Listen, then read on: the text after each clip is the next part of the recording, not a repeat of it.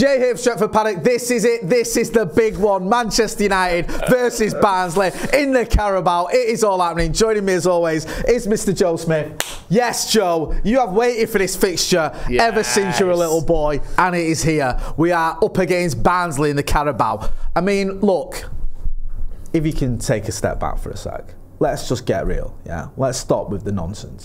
You're the only one who spoke so far. It's your nonsense that you're on about. Just chill out, right? Okay? I don't know what's up with you. Win against Southampton, you're getting carried away.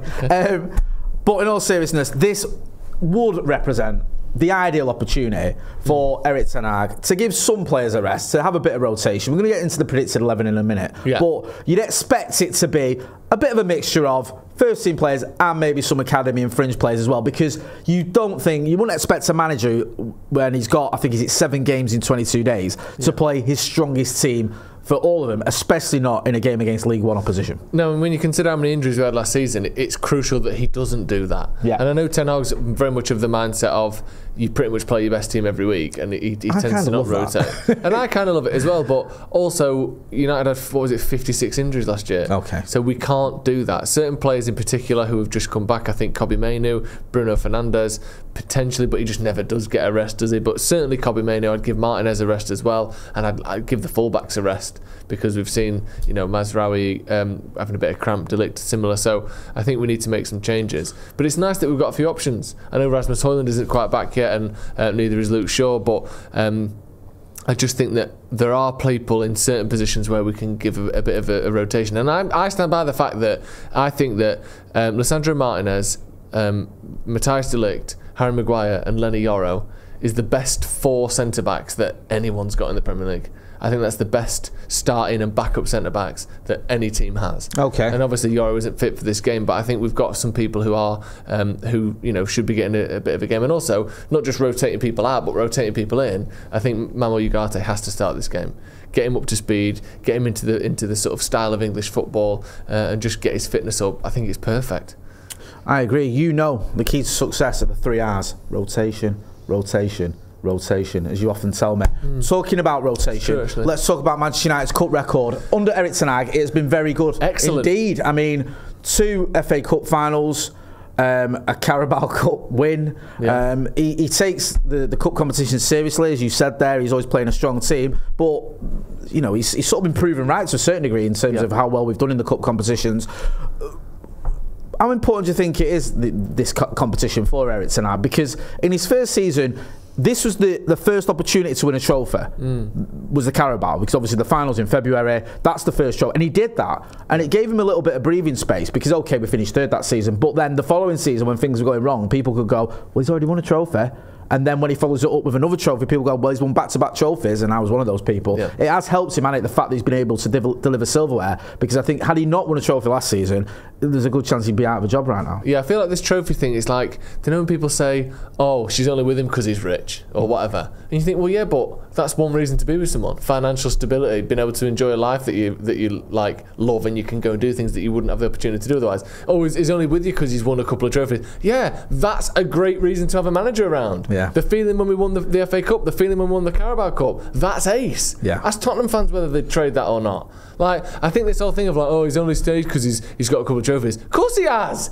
Yeah, you win trophies, you keep being the manager. That's fine. We can agree to that, surely.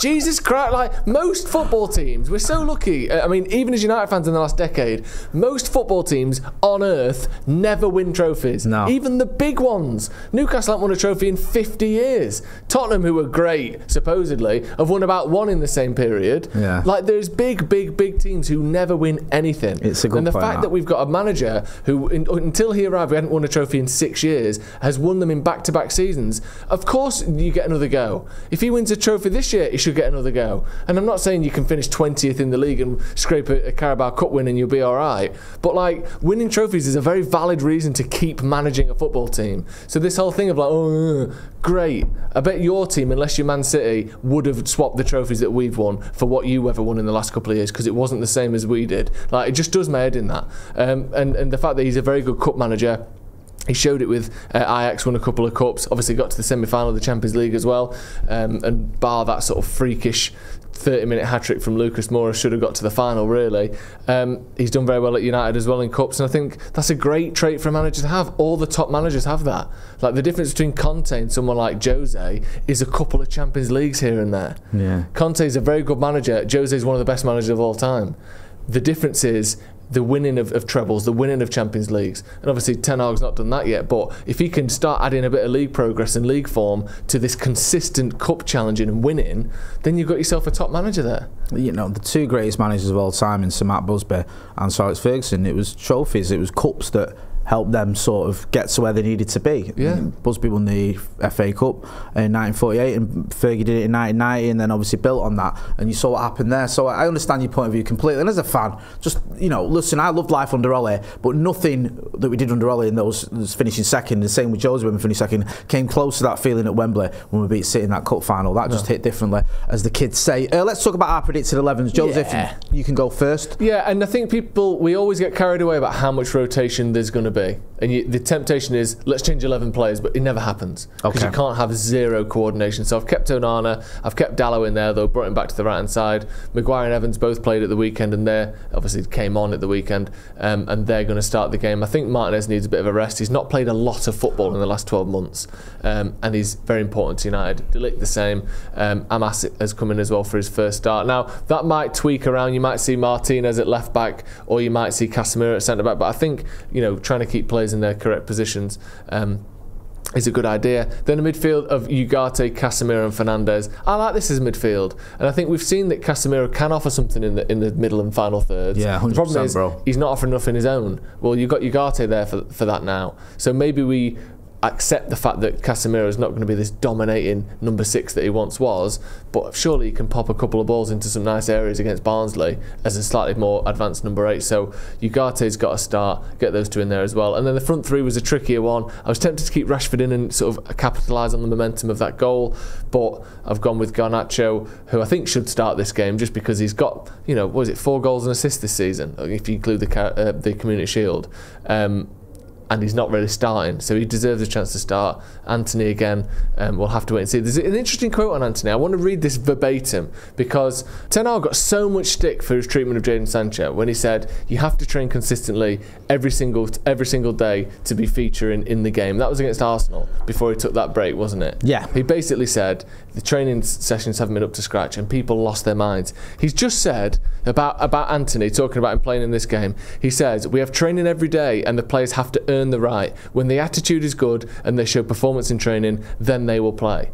It's almost word for word what he said about Sancho. Let's see if there's all this outcry, how much of a disgrace, how overly harsh, how horrendous it is, that it's Anthony that's on the receiving end of it, rather than, you know, a more popular player in Jadon Sancho. I think what he said then was fine, what he's saying now is fine, and the reaction was fake and overblown, to say the least. No, it completely was. When you watch that question that he's asked about Jadon Sancho after that Arsenal game, and you see his reply, there's absolutely nothing wrong with it whatsoever. And for Jadon Sancho to take to Twitter or X or whatever you want to call it and do that post that he did was just wrong. It was just ridiculous. And listen, I don't care how many goals or assists he gets for Chelsea, it was the right move for the manager to do what he did, and I think at the end of the day Jadon Sancho needed to be moved on, and he has been. Yeah, a lot of what you say makes sense to me. I'm not sure he'll start with that front three though. Here's my team. Slightly different. I've put Tom Eaton in because I love Tom Eaton and I think he might just give him a chance. I know people go, what about Bayern Day? But I don't know, sometimes he does these little ones where he puts someone like Tom Eaton in. So I was 50-50 on whether it'll be him or Bayern Day. I think he might bring in one of the backup goalkeepers. I've put Toby Collier in because I just wonder whether Eric Ten Hag feels I need to give this kid a run out, not against Liverpool when we're 2-0 down. Like, let's get him some minutes where it's not a nightmare for him. Like, his only experience of playing for the Manchester United first team in a competitive game has been in one of the most difficult games you could go into. Yeah. And he didn't exactly have a great game, if we're being brutally honest, but it wasn't his fault because he was given like a bit of a thankless task. Do you know what I mean? Liverpool are dominating, we're 2-0 down, and you're replacing one of the most successful players in the history of football. Go on, off you go, son. Yeah. Get us back in it. And it's like, oh my God, this is a nightmare. So I'd like to see Collier start, and I think he could start alongside Ugarte and Casemiro. I agree with what you said. I think Casemiro could be pushed further up. Ugarte, it'd be good to see him get minutes. The back four is a bit of a change there. Delô keeps his place. I think Maguire and Evans are capable of dealing with League One opposition. I'd like to see Harry Amas get a start. I think the manager might give him one. And also, on the front three, I agree with what you said about Garnacho and Antony. I just think, you mentioned it, you said you could understand him starting Marcus just to build on that momentum from the Southampton game, and I think he will. Yeah. I think if you look at Marcus 2 seasons ago, he had that record where he equalled Dennis Violet's record at home for goals. Some of those games were against like Charlton or whatever, where I know he didn't always start, but he was given minutes against like lower league opposition in the cups or whatever, just to keep the momentum going, and it worked. It kept him going, and I wouldn't mind seeing that. I wouldn't mind seeing Marcus maybe get 45 minutes and then rested, but. Get involved in the chat in the comments and let us know your feelings on those predicted 11s, right? Let's not start with any nonsense about, well, you're not starting Diallo, don't you like him? No, it's not that. It's a predicted one. But you just said no, you don't. No, I don't like him, but that's not the reason I've not picked him. I've just gave him a rest. Right. I like him. In contrast to Jay, which is weird. Don't know why I don't like him. He ruined Klopp's farewell tour. I'll never forgive him. Also, send in your score predictions as well. Send in your videos. So get your camera out like Jay is here, like our wonderful model Jay is here. Film yourself. Say, I think it's going to be this. I think this guy's going to score. I think that guy's going to score. And send it to paddockmatchday@gmail.com, and you'll be featured at the start of the watch along. We have a little montage of everyone that's got involved. And if you want to be on that, you want to be featured on the watch along, send in your predictions. Can we play a little game? Go on. Name this team. The 7th. Man United. The 7th in League One. Yeah. Yeah. With 3 wins, 1 draw, and 2 losses. And during the Carabao Cup this season, they have beaten Wigan on penalties, and they've beaten Sheffield United. Who is it? Barnsley. Well done. That sums up the opposition. With all that being said, give us your score prediction. Is that what we're giving them? All right, go on then. Well, it's one of the best accents in the UK. Right. Not bad. Yeah, all right, I'll give you that. Is it Barnsley that were doing the old Moneyball New York City Stadium and all that? They play decent football, don't they? And they got to I think they got to the Championship playoffs the year before last, and then they've been relegated. That's mad. Are you the fucking Barnsley Oracle? King of Barnsley. But yeah, they're in League One, so United have obviously got to capitalise. And with that in mind, in terms of score prediction, I know we won 3-0 against Southampton, and obviously these aren't as good as that, but we don't win big often. And I'm going to assume that we're going to carry on not winning big. So I'm going to go 2-1 to Manchester United. I know, and it's probably going to be one of them, oh God, we're shit again, 10 hours got to go, but I think we'll win them. Win them! Not said that since about 6. I think we'll win them. I think we'll beat them, and I think that we'll go through to the next round, because that's what 10 hours does, baby. Yeah, I get your point. I'll go, do you know what? No, I'll go 3-0. Back-to-back 3-0 wins. Why not, eh? Let's have a bit of that, eh? Thanks for watching. That was horrible.